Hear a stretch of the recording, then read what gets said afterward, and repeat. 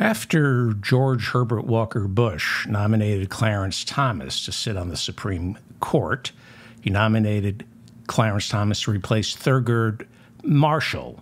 Thurgood Marshall, the first black man ever to sit on the Supreme Court, and one of the great champions of civil rights. I think it's safe to say that Thurgood Marshall is up there with Rosa Parks and Dr. King. After Clarence Thomas was nominated, Professor Anita Hill stepped forward and said that while she was working for Clarence Thomas, she was sexually harassed by the Supreme Court nominee, repeatedly sexually harassed, and Clarence Thomas created a hostile work environment after she turned down his sexual advances. Now, every man in America knew she was telling the truth. But if Anita Hill could bring down a Supreme Court nominee, that could mean every man in America would be held accountable for their bad behavior. We all knew Anita Hill was telling the truth, not just about Clarence Thomas, but about most of the men sitting on that Senate Judiciary Committee.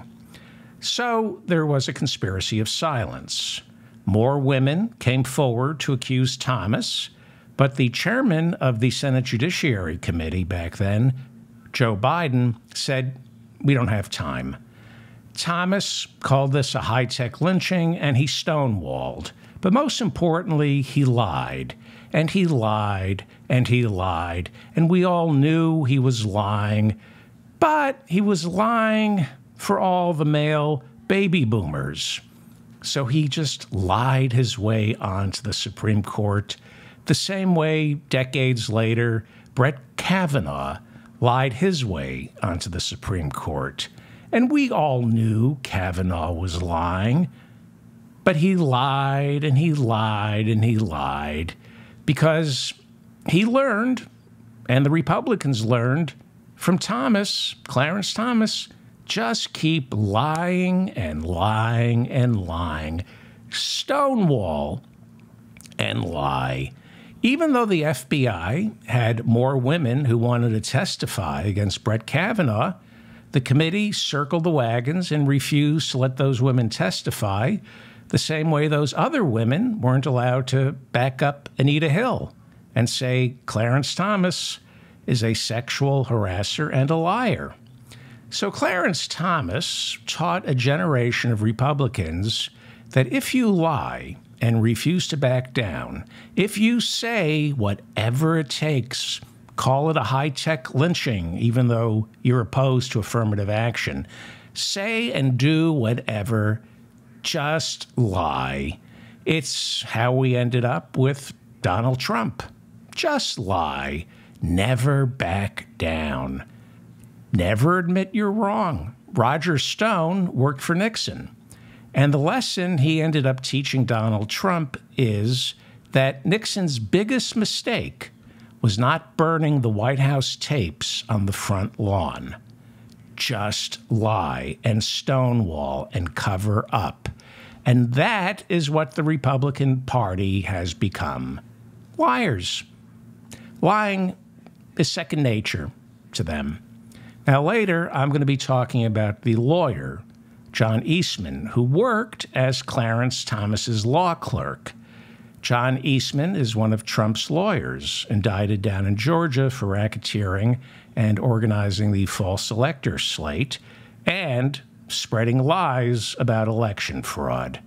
And no matter how much evidence is presented to John Eastman proving there was absolutely no election fraud, he remembers what he learned from his mentor, Clarence Thomas. Just keep lying. Lie. Lie. Thomas did some more financial disclosures on Wednesday, and I'll get to those lies in a second. But first, this is the mop-up for September 1st, 2023. I'm David Feldman, and we begin with reports out of the Fulton County, Georgia jail, where just a week ago, Donald Trump was fingerprinted. The Atlanta Journal-Constitution reports this morning that one detainee has been stabbed to death and two are injured. That is all we know currently. The spokesman for the jail says the situation is still active. During the past few weeks, 5 Fulton County Jail inmates have died. This now makes the 9th inmate to die in that jail so far this year. Fulton County Jail was built nearly 34 years ago and was overcrowded from the start. Fulton County Sheriff Pat Labatt has repeatedly asked the county commissioners to spend close to $2 billion on a brand new jail. $2 billion on a brand new jail, or you could just stop locking up so many people. How about that? According to the ACLU, nearly half of the 3,642 inmates inside the Fulton County Jail have yet to be charged or indicted. The Sixth Amendment guarantees all Americans the right to a speedy trial, and yet, according to the ACLU, nearly half the 3,642 inmates inside the Fulton County Jail have yet to be charged or indicted. Sidney Powell and Kenneth Chesebro are asking for a speedy trial, and they've been granted one. I know Kenneth Chesebro is getting his trial in October, something like October 23rd, and yet half the people in the Fulton County Jail have yet to be charged or indicted. The United Auto Workers' current contract with Detroit expires on September 4th. As negotiations continue, the UAW on Thursday filed a complaint with the National Labor Relations Board, accusing General Motors and Stellantis of negotiating in bad faith.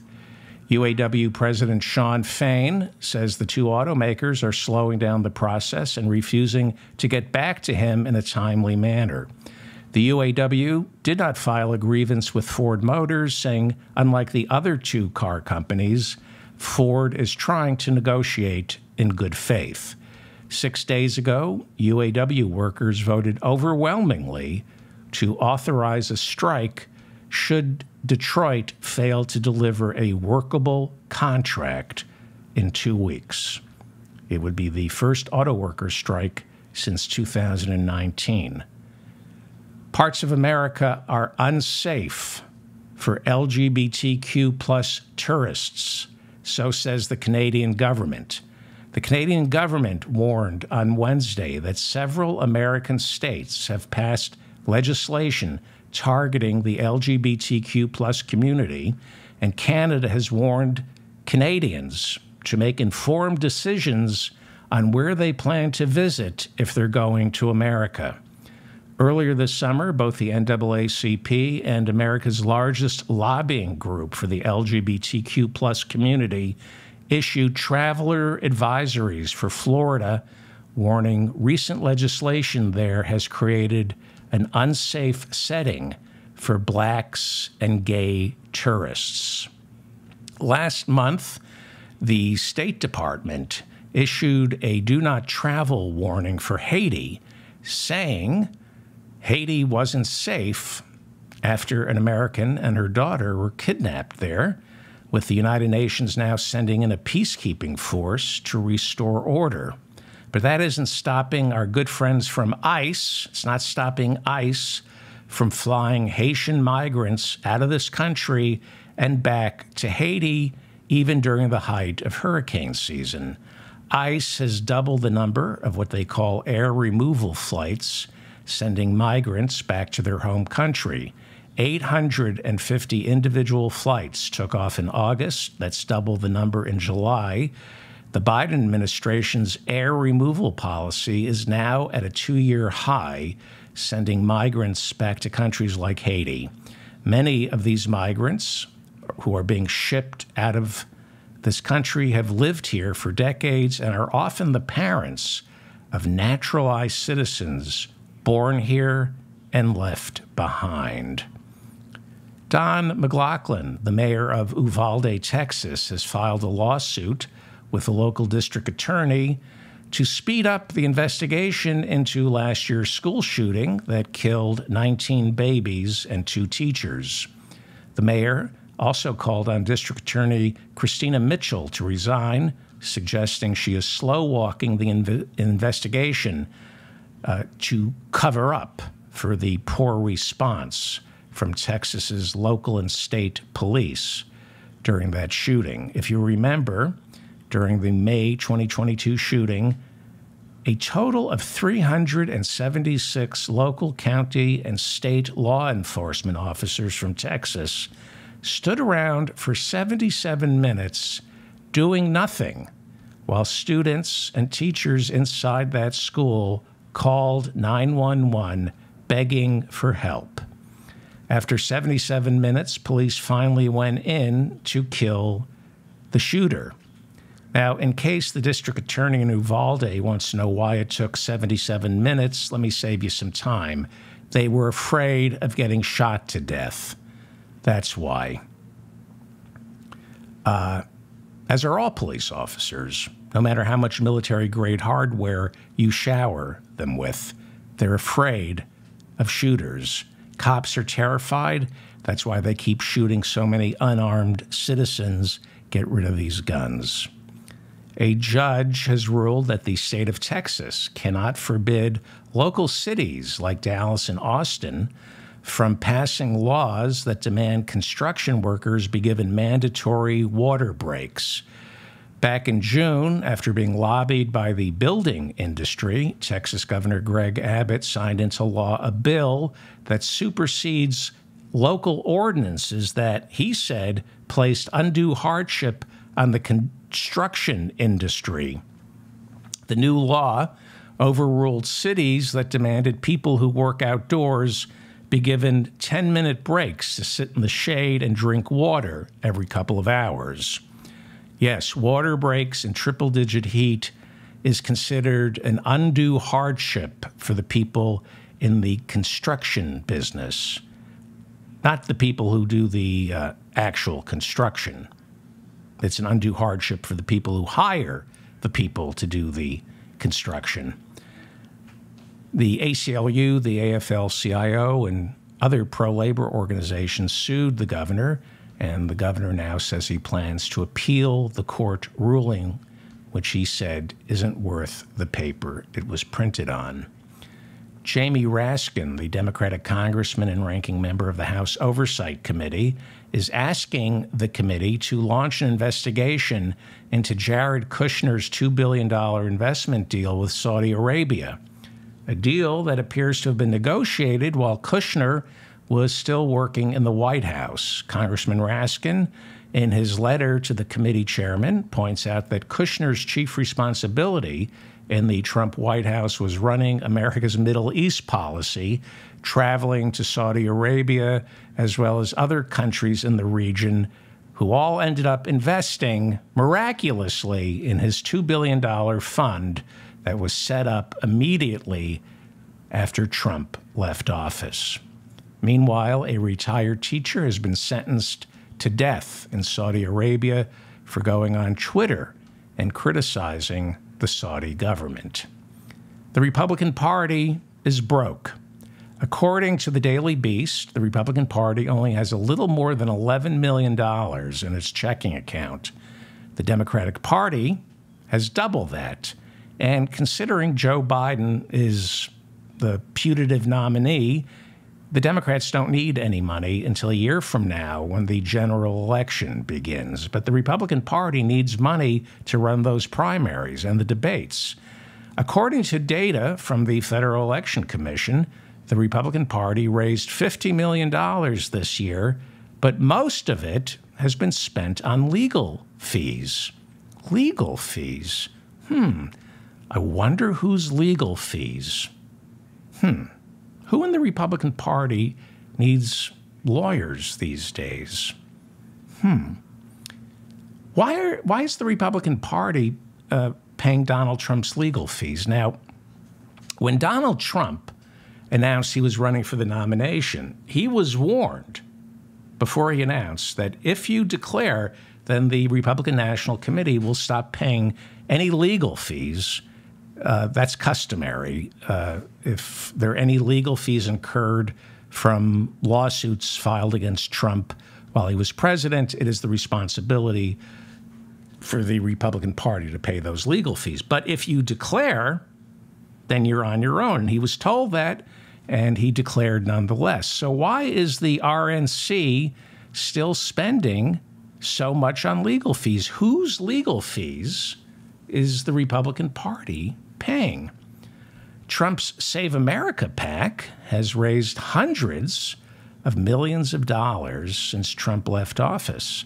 Hundreds and hundreds of millions of dollars since Trump left office. But USA Today reported on Thursday that that the Save America PAC is almost broke. Where did all that money go? Where did all that money go? Is Trump spending hundreds and hundreds of millions of dollars on legal fees? And why are his legal fees so expensive? Hundreds and hundreds of millions of dollars on lawyers? That must be one hell of a lawyer. Did someone convince him they could reanimate the corpse of Clarence Darrow, but it's going to cost you? Trump currently has 4 criminal trials going, not to mention all the civil lawsuits, like the one filed by the New York State Attorney General, and he has a brand new defamation lawsuit filed by E. Jean Carroll. And according to USA Today, all these lawsuits can cost tens of millions of dollars, but not hundreds of millions of dollars. Now, to be fair, Trump is paying the legal fees through the Save America PAC. He is paying the legal fees for low-level employees at Mar-a-Lago in that classified documents trial, just so long as they don't testify against him. Have I mentioned Stanley Woodward? But hundreds and hundreds of millions of dollars were raised. How is it possible Trump's Save America PAC is down to $3.7 million after hundreds and hundreds of millions of dollars? Now, this is significant because elections, especially presidential elections, are about money. You need money to run for president, not just to stay out of jail or pay off the Russian mobsters you stole from. The Iowa caucuses are fewer than 5 months away, and Trump needs money to get that nomination. He must pay for a ground game, television ads, and without money, Trump is going to have to rely solely on free publicity. But this free publicity, the type of publicity he's getting these days, is the polar opposite of the free publicity he got back in 2016. These days, the only person who has something nice to say about Trump is Trump. There's no question right now that Trump is leading in the polls. But you have to win the Republican nomination state by state. He did lose Iowa in 2016. Ted Cruz beat him in Iowa, and Donald Trump screamed election fraud. So he's got to find some money, and things are about to get a lot worse for him, a lot worse. Donald Trump, in a 2-page filing with the Fulton County Court on Thursday, pleaded not guilty to racketeering. His arraignment had been scheduled for next Wednesday, but he waived his rights to be told what he was being charged with, so that means he doesn't have to appear in Fulton County, Georgia next week. That will give him more time to prepare for that big $100,000. Give him more time to prepare for that big $100,000 a plate fundraiser he's hosting at his Bedminster, New Jersey country club to raise money for Rudy Giuliani's legal fees. That big fundraiser is next week, and it's going to be packed. $100,000 a plate. And you know what they're serving? Nothing, because nobody's showing up. On Thursday, Trump's lawyers in Georgia also filed a motion to sever his case from the 18 other co-defendants so that he can be tried separately. Defendants like Kenneth Chesebro and I believe Sidney Powell, they've invoked their right granted by the state of Georgia to be given a speedy trial, And those trials have been scheduled to begin in mid-October on the 23rd. Kenneth Chesebro's trial is scheduled for October 23rd, 24th. Not sure about Sidney Powell's. District Attorney Fani Willis responded to those early trial grants by informing the judge that she's ready to begin trying all 19 as soon as possible. She wants to try all 19 at the same time, but Trump's lawyers, in filing the motion to sever his trial from the 18 other defendants, his lawyers said they simply don't have the time to mount a defense in 6 weeks. They want the trial to start in 2 years, 3 years, 2026. The Fulton County DA, Fani Willis, told the judge that she is insistent on trying all 19 defendants at the same time. It's going to be a busy September and October. Joseph Biggs, one of the leaders of the Proud Boys, was sentenced to 17 years in prison after he was found guilty of seditious conspiracy for the role he played in the Capitol's attack on January 6. Biggs served in Iraq, suffered a head injury. He came back to America and became a correspondent for Alex Jones's InfoWars. Like I just said, head injury. The judge said Biggs played a crucial role in the storming of the Capitol when he tore down a fence separating Capitol Police from the mob. In handing down the sentence, U.S. District Judge Timothy Kelly said on Thursday, quote, "What happened on January 6th harmed an important American custom that helps support the rule of law and the Constitution."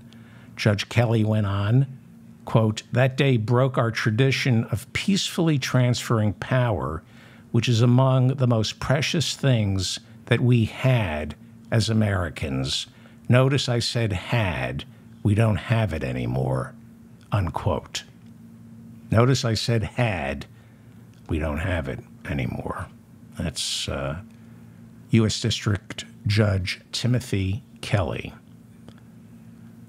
Besides Donald Trump and 18 co-defendants being indicted by the Georgia grand jury, also named in that indictment were 30 unindicted co-conspirators. And we're not quite sure who they are yet, but we might gain a keener understanding next week. If you remember, there were 2 grand juries in Georgia looking into Trump's racketeering. First, they had a grand jury convene that's called a special purpose grand jury. That was last year, and that grand jury, a special purpose grand jury, doesn't indict. A special purpose grand jury assists the district attorney in determining whether she has a case as she brings witnesses before this jury and forces those witnesses to testify under oath. You're not allowed to perjure yourself. The special purpose grand jury then issues a report and makes recommendations as to who they think should be indicted, but it's not legally binding.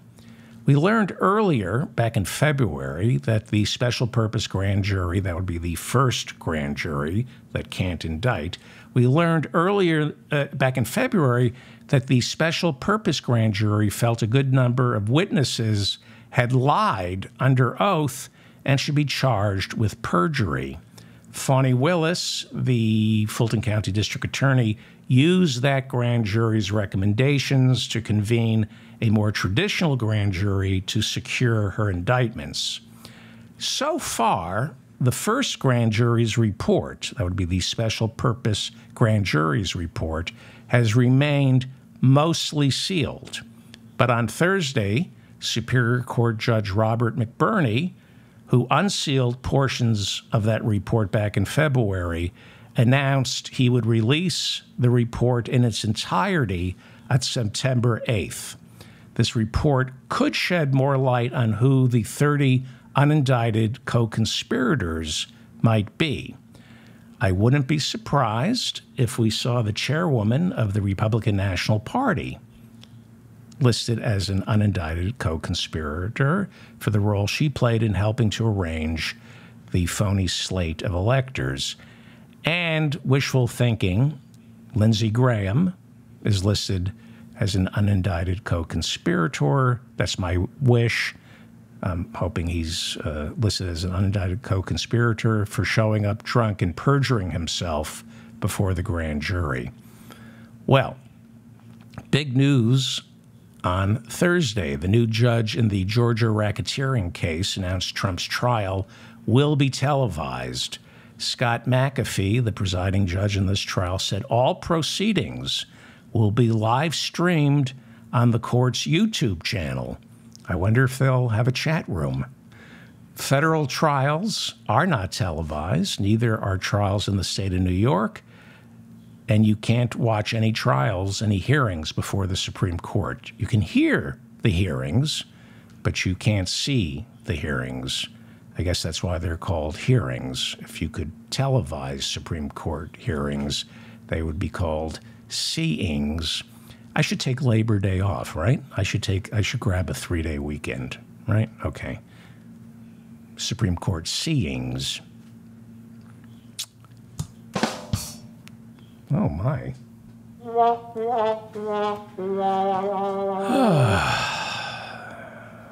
Clarence Thomas, the man who launched A Million Lies, seems more open to transparency of late.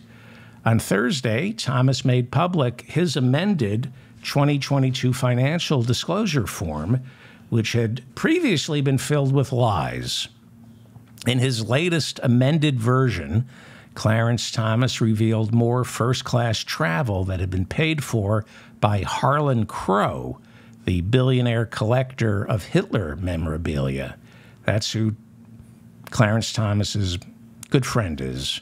Harlan Crow, one of the world's largest has one of the world's largest collections of Hitler memorabilia.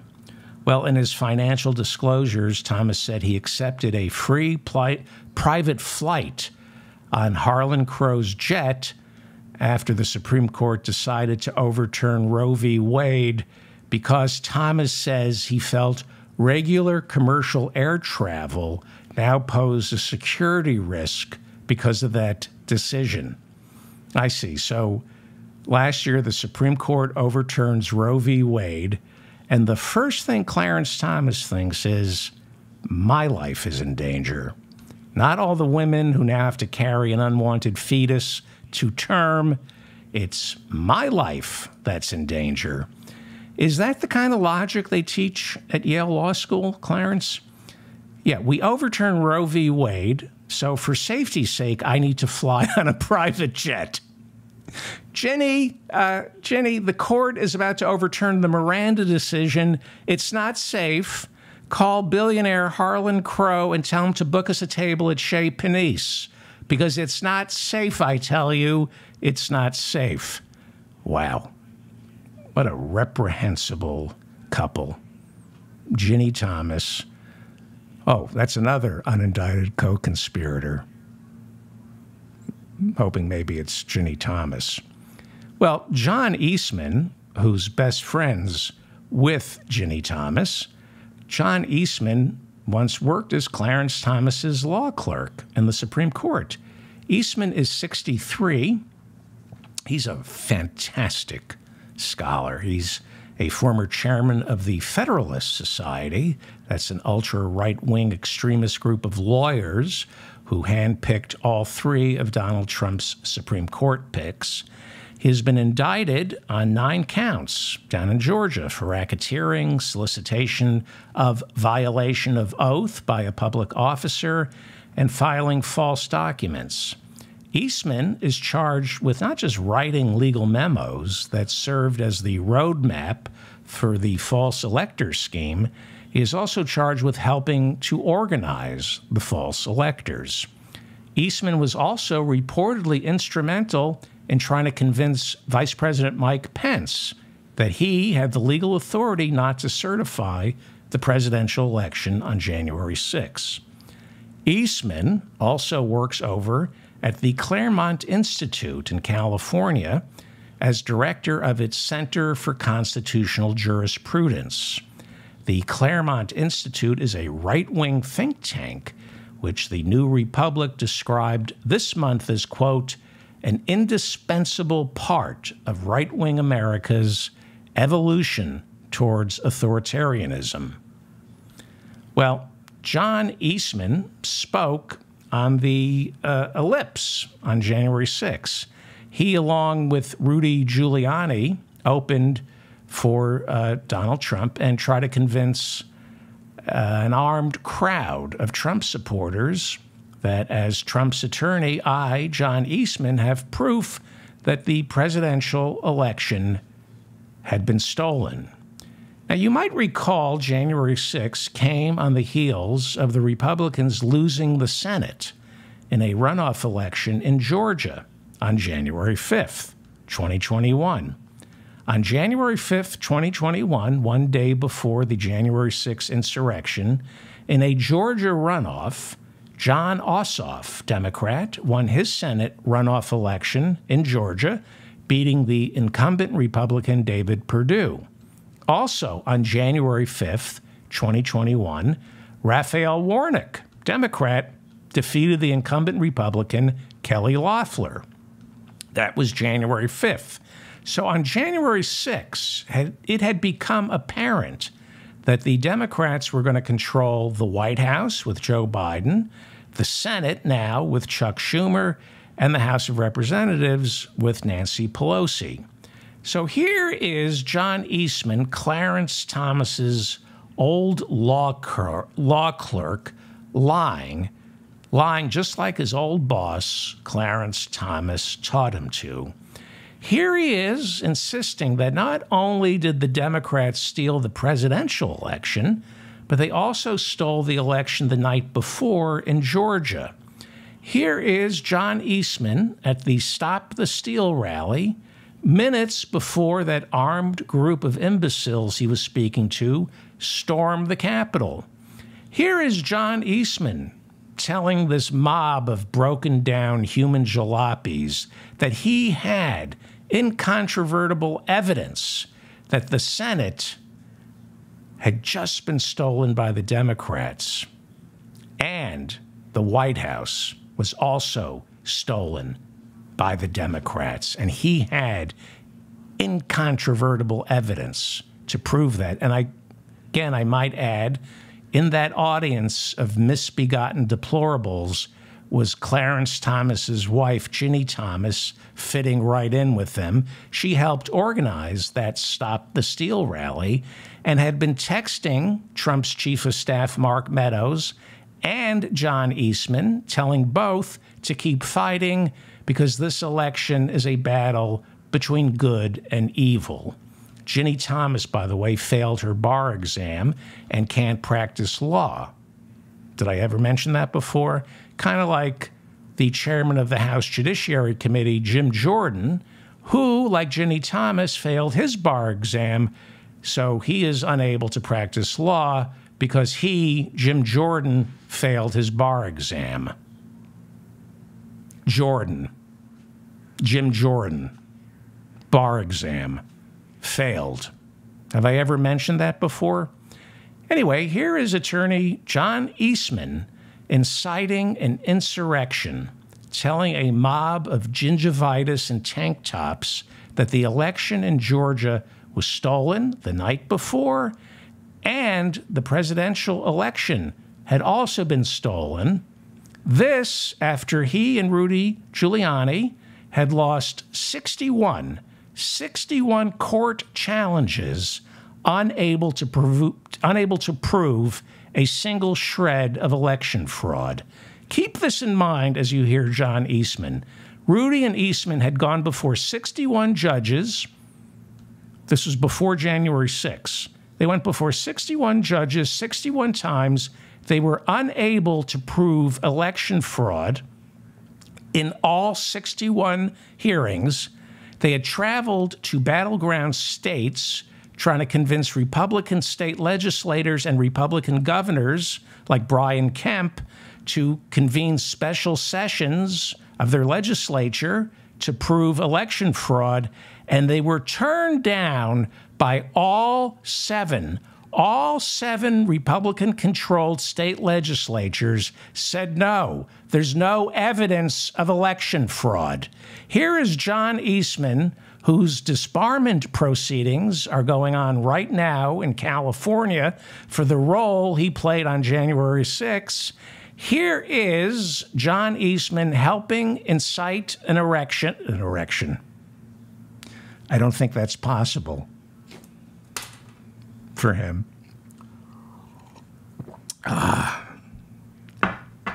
That was a boner. I apologize. Here is John Eastman helping to incite an insurrection, because I doubt he's capable of getting an erection. Because here he is lying, because like his good friend Ginny Thomas, who definitely can't incite. Here is Ginny Thomas, definitely can't incite an erection. But the two of them are inciting an insurrection because they believe this is a war between good and evil. So lie.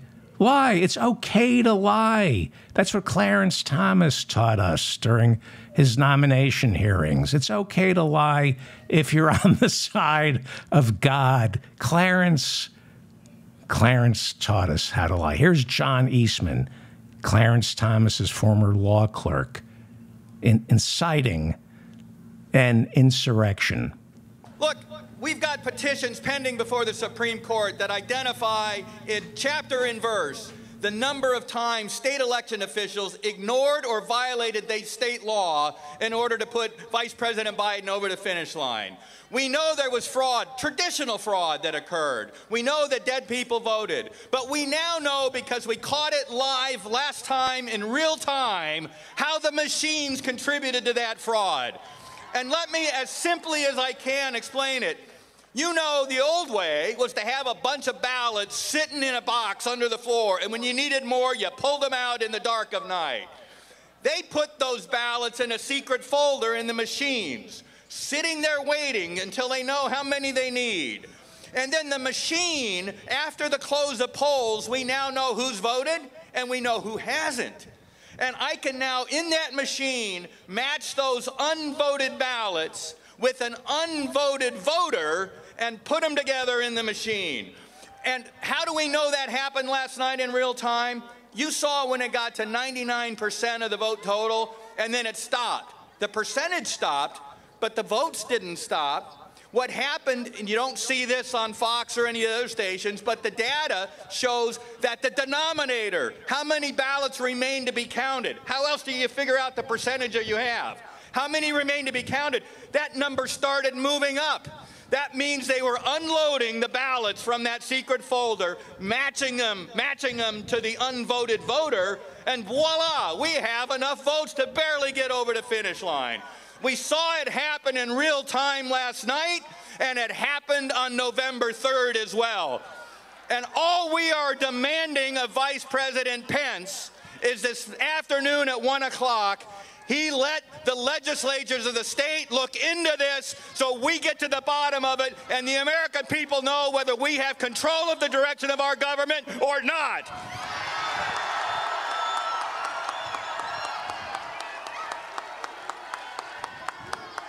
We no longer live in a self-governing republic if we can't get the answer to this question. This is bigger than President Trump. It is the very essence of our Republican form of government, and it has to be done. And anybody that is not willing to stand up to do it does not deserve to be in the office. It is that simple.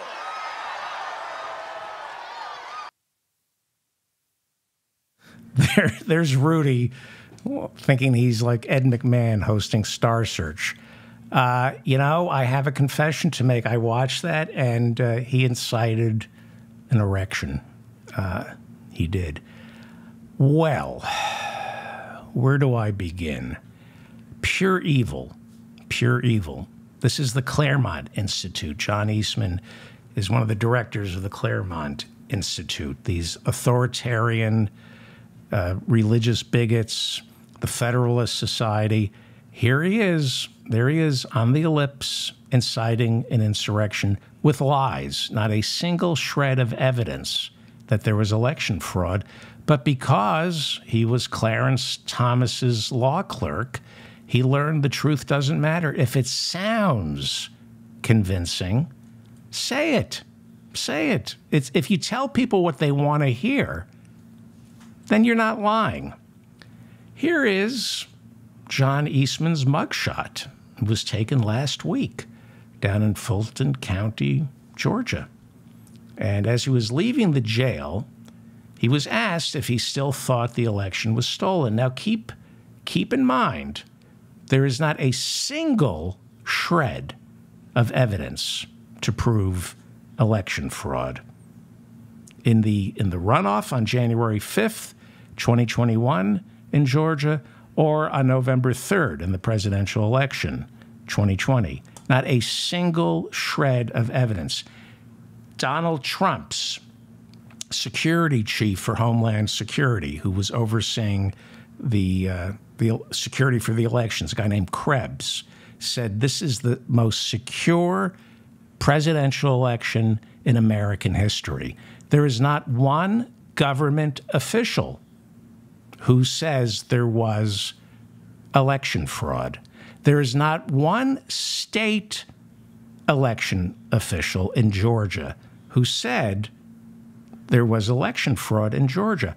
Brian Kemp, the Republican governor of Georgia, said, we did 3 audits before January 6th. We did 3 audits of Georgia, no election fraud.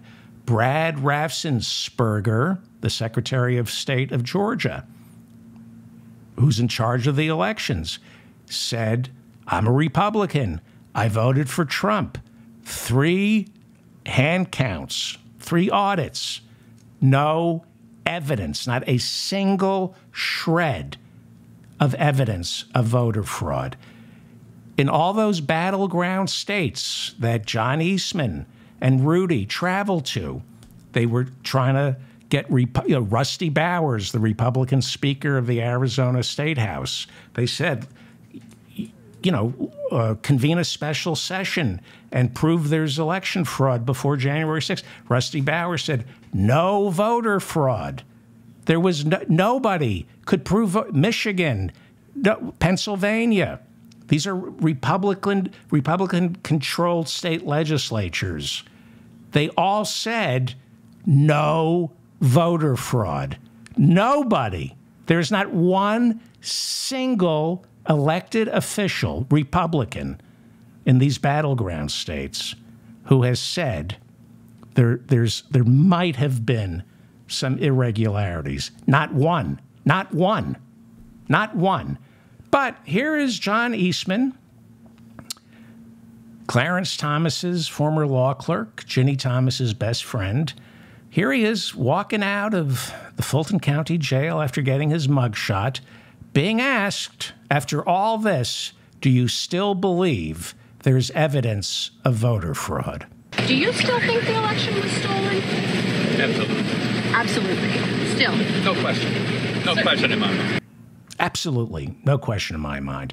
Well, he has to say that because he's been indicted for many crimes, but one of the crimes he's been indicted for is lying about election fraud. So if he can prove to a jury that he honestly believed there was election fraud, then that says he did not have criminal intent. He's saying my state of mind is I believed there was election fraud. But in order for you to believe that, you need one shred of evidence, one folder, one person who stepped forward and said there was election fraud. None exists. Funny thing about political discourse. John Eastman can lie, Rudy can lie, Trump can lie when they go on TV. John Eastman can lie to a crowd of armed Trump supporters on January 6th and help incite an insurrection. But you can't lie in a courtroom. And there are consequences to trials. For example, Fox News had a very nasty trial. They had to settle with Dominion voting machines for $750 million this year because they allowed Rudy Giuliani and Sidney Powell to come on their network and spread lies about voting machines. And they've got Smartmatic suing them right now. Watch what happened when the liar, John Eastman, appeared on Fox News last night with Laura Ingraham. If you remember, Fox News had to pay Dominion $750 million, okay? So watch what a chilling effect that $750 million settlement, watch how it chills Laura Ingraham when she's talking to John Eastman. She wouldn't talk this way to John Eastman before the Dominion settlement, but now watch what happens when John Eastman comes on Fox News to lie. Oh, you know, one of the other things they said, well, Bill Barr said there wasn't any evidence of fraud. Well, I had lots of evidence of fraud. I haven't seen that evidence, and I'm always wanting to see everything, so I haven't seen that evidence. So don't sue me or Fox News, because this is not 2020, and I haven't seen that evidence. Moving on, you haven't seen that evidence because there is none. And like I said, John Eastman, Clarence Thomas's former law clerk, is going to have to show proof of election fraud, which he can't because he's made it all up. Then Laura Ingraham turned to Eastman's legal memos that insisted Mike Pence's role on January 6 was not ceremonial. John Eastman wrote a series of memos saying that no, the 12th Amendment and the Electoral Count Act aren't specific enough, and the Vice President of the United States is not a ceremonial role. He's the President of the Senate, and he can refuse to certify the election of Joe Biden. Just because no vice president has ever done that before doesn't mean Mike Pence can't make history and be a hero. So here's Laura Ingraham asking him about that. So again, so we clarify this, on January 6th, what did you want to happen? And how was that historically grounded? Well, before he answers, let me tell you what he wanted to happen. He wanted to delay the certification on January 6th. He wanted chaos. He wanted the Green Bay sweep.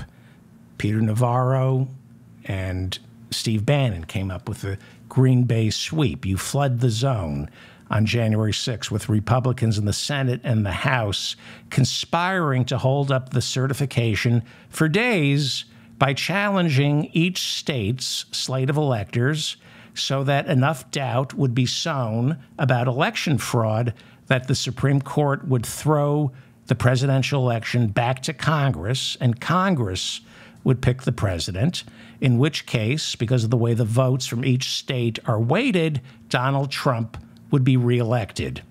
And it would have appeared legitimate. You know, Congress settled it. You know, Bush v. Gore. The Supreme Court settled it. It's legit. No, it's not legitimate. It's a stolen election. The whole idea was to create confusion, create doubt, create doubt. That's all you need to steal an election. They learned that in Bush v. Gore in 2000, and they try to do it again in 2020. Here is Laura Ingraham asking more questions.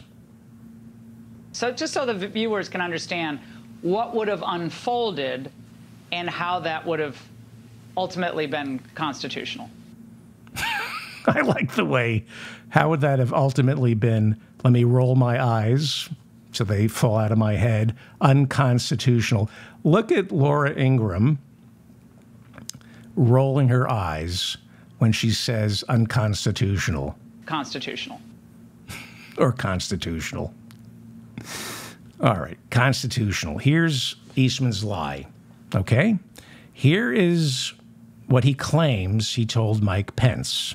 Even though Mike Pence's chief of staff, and Mike Pence's lawyer were at the meeting with John Eastman, and they told the January 6th committee that Eastman told Pence, had written memos telling Pence before the insurrection and after the insurrection, Eastman was writing memos saying that Mike Pence was well within his constitutional rights not to certify the election. I've seen the memos.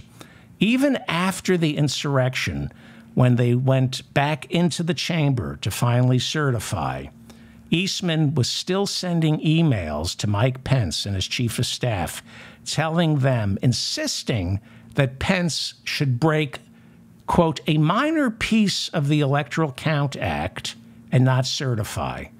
In this memo, he says, you know, it's a minor illegality, but you should go ahead and violate a tiny part of the Electoral Count Act and not certify. There is an email. It's in the discovery. It's in the January 6th evidence, the January 6th committee evidence, in which John Eastman says, after the attack, right? After people were trampled and shot to death, after the attack, Eastman writes an email suggesting that Pence break a tiny, teeny-weeny part of the Electoral Count Act and not certify. A lawyer, John Eastman, a lawyer, former chairman of the Federalist Society, recommending that Pence break a little tiny law off of the Electoral Count Act, which means Eastman knew Pence's role was purely ceremonial, but he went ahead and said, do it anyway. He knew it was purely ceremonial, but he went ahead and drafted legal memos in the lead up to January 6th, insisting Mike Pence should disobey his oath and not certify the election. Watch John Eastman lie. So there, several things. Some people had urged that Vice President Pence simply had power to reject electors whose certification was still pending in legal contests. I don't believe that, but go ahead. I don't believe that. I don't That's either. one thing I don't agree with. And I explicitly told Vice President Pence in the Oval Office on January 4th that even though it was an open issue, under the circumstances we had, I thought it was the weaker argument. You have in writing, you did not say it was the weaker argument. You said it's illegal, but you should do it anyway. Well, that is... What I recommended, and I've said this repeatedly, is that he accede to requests from more than 100 state legislators in the swing states to give them a week to try and sort out the impact of what everybody acknowledged was illegality in the conduct of the election. And I specifically said, it. Yeah, not everyone acknowledged it, but that was the argument that was being made, obviously. So the recommendation you made was ask for a 10-day, a 12-day break. That's also not allowed by the 12th Amendment, the Electoral Count Act, or the Constitution. The recommendation you made is illegal. The vice president can't say, there's evidence of voter fraud, which there wasn't, and let's just stop for a couple of days, for a week or two, and figure this out. That is malfeasance and against the law for a lawyer to recommend that to the Vice President of the United States. Well, Colton Moore is a Georgia state senator, and Donald Trump loves this guy. You know why? Because Colton Moore loves Donald Trump. Colton should have been aborted back in 1993, which makes him 30 years old. He was elected to the Georgia State House when he was 24 because his mother didn't abort him back in 1993 when she had a chance. Colton Moore is a diehard Trump supporter, and I'm not making this up. He was an international auctioneer finalist back in 2017. That would be roughly 24 years after his mother should have aborted him but missed the opportunity. So he's an auctioneering champion, but instead of auctioning things off, he has become the auctionee. What do you bid for this parasitic lungworm? Here he is on The War Room with Steve Bannon sucking up to Donald Trump. Here he is sucking up to Donald Trump. How many people in my district questioned that election? No, none. Nobody questioned the 2020 election until your guy lost and you and he screamed election fraud. I mean, and now that we've got 19 people who are facing the rest of their life in prison because they spoke out against an election? They didn't speak out against an election. Well, they did speak out against an election. You're right. They were against the election. But that, you misspoke. They spoke out against the election results. That's not what they did. That's not their crime. Their crime is they forged documents, they broke into voting machines, they threatened the lives of election workers, and presented false evidence of election fraud to government officials, which is against the law. Please continue. I mean, you know, I told one senator, I said, listen, I said, we've got to put our heads together and figure this out. We need to be taking action right now. Figure this out? You can't even figure out the People magazine word search, you brain-dead cretin. No, you don't have to act. That's not your responsibility. You're a state senator, and your Secretary of State, a Republican, he did 3 recounts and found no evidence of election fraud. 3 recounts, you opportunistic weasel. You need to shut up, Colton Moore, and try to win elections by making the best argument to your voters, not claiming fraud just because you're a loser. You were born a loser and should have been aborted a loser. Because if we don't, our constituencies are going to be fighting it in the streets. Yeah, blame it on the constituents, the people you represent. You're the one riling up the people by spreading lies, and then you say, I'm only responding to the lies my constituents believe, the lies that I told them. I fired up my constituents, and now my hands are tied. I must do what I told them to tell me to do. Do you want a civil war? I don't want a civil war. I don't want to have to draw my rifle. Do you want a civil war? I don't want a civil war. Who said anything about a civil war? Rifles? Who said anything about having rifles? I don't want to draw my... You think I want a civil war? Who said anything about guns and civil war? Don't I seem like a totally together heterosexual man who doesn't believe sex is transactional? Who said anything about a civil war? I don't want to draw my rifle. I'm in a deeply committed, loving relationship. Who said anything about a civil war? I'm not consumed by self-loathing and drowning in a bottomless pit of shame for all those nights I woke up soaking wet because of that recurring dream of Hugh Jackman and I putting hot dogs into donuts. Who said anything about a civil war? I don't want to draw my rifle. I want to make this problem go away. Yeah, and by problem he wants to make go away, he means democracy. And the first step to getting that done is defunding Fani Willis of any Georgia tax dollars. Yeah, that will make the problem go away. Get rid of the district attorney, and you draw your rifle and become a warlord. I like that plan, you deranged and demented, brain-dead sewer rat. Because she is not upholding her oath to the Constitution. She's not upholding her oath to the Constitution. Which Constitution are you talking about? The old Confederacies? Have you even read the Constitution? You see, Colton Moore, State Senator Colton Moore, learned a lesson. And that is, in Georgia, if you want to make it in the current Republican Party, you must be angry and stupid. That's all.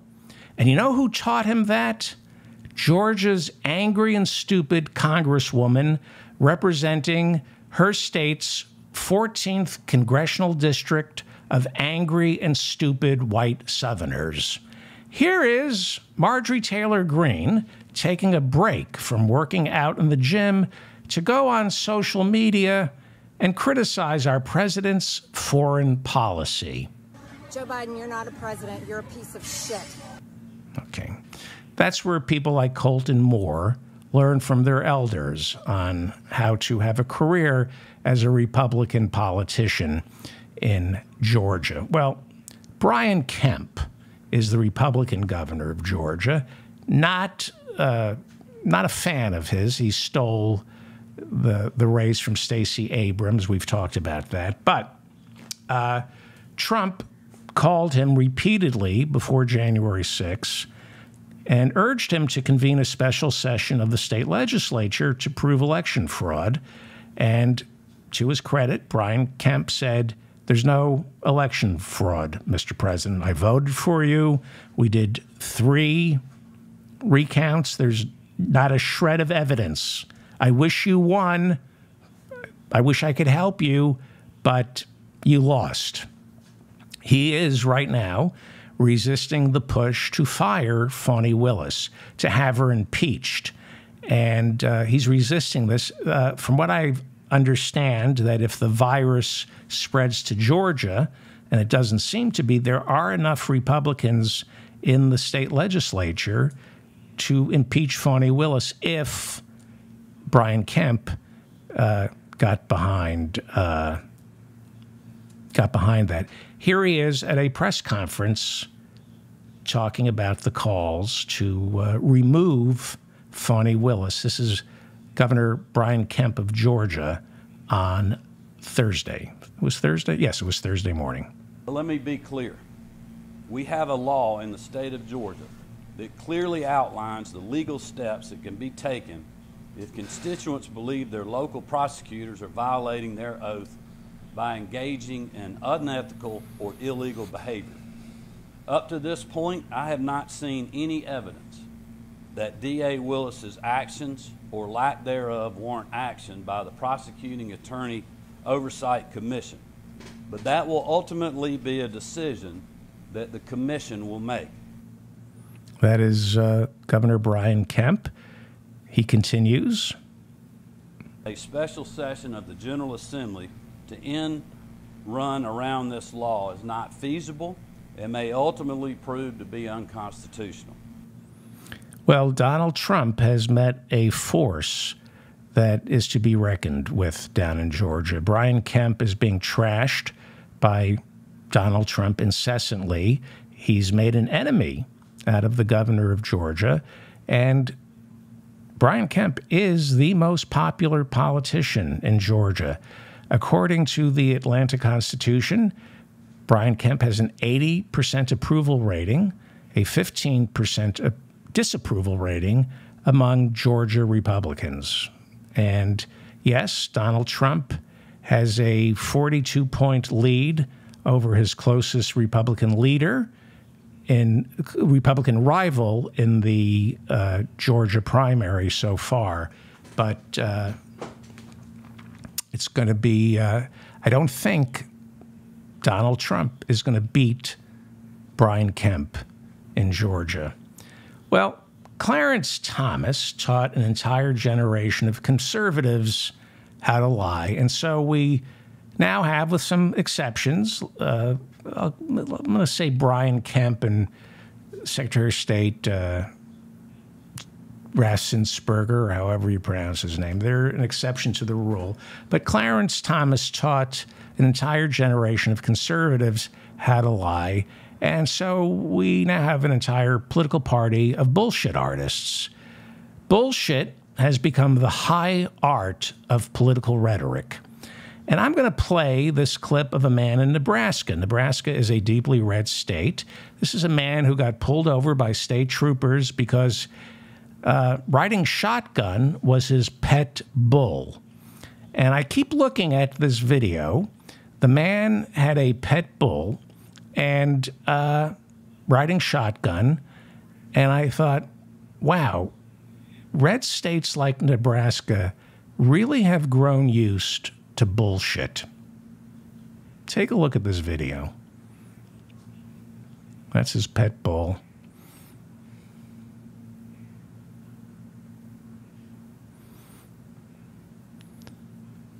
That is red state Nebraska, where they have really gotten used to bullshit. I'm David Feldman, reminding you to stay strong and protect the weak.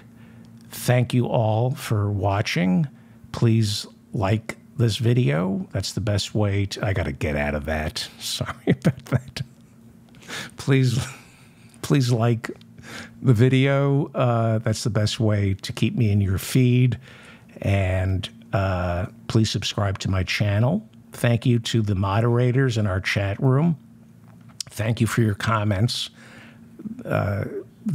You're sending me information and links, and it's fantastic. It just informs the topics on this show. So thank you all for the information that you're giving me. I appreciate the comments.